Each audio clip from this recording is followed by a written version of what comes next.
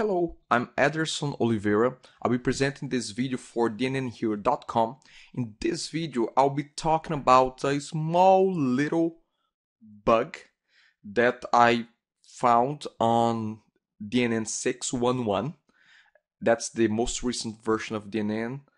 And this is about the pop-up login. So let me demonstrate that. So this is a DNN 6.11 website, fresh out of the box. So if I try to log in, so let's grab the credentials here. Let's go with host and the password. So let's see what will happen here.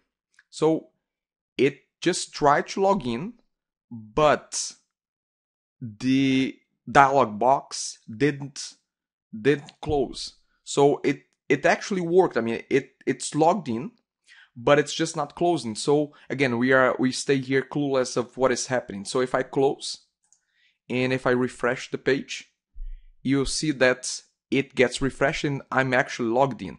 But how can we get rid of that problem? How can we make sure that when we log in, the pop-up closes? And that's very simple. When I installed this website, I've turned on compression, and it seems that that is causing this problem. If we just go to host settings,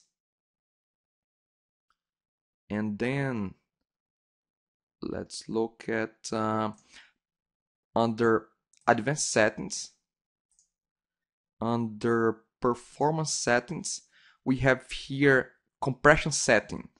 I have turned this on to gzip compression. I should turn this off so that that pop-up will actually close. If I update this and try again, so let's give it a try.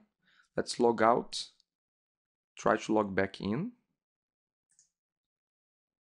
Let's see how it goes now. Click login. Let's go with host, password, and click login.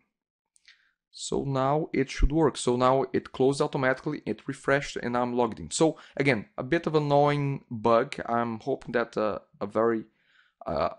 future version will solve that. And this is about the login not closing after we actually log in DNN 6.11. Thank you very much, and bye for now.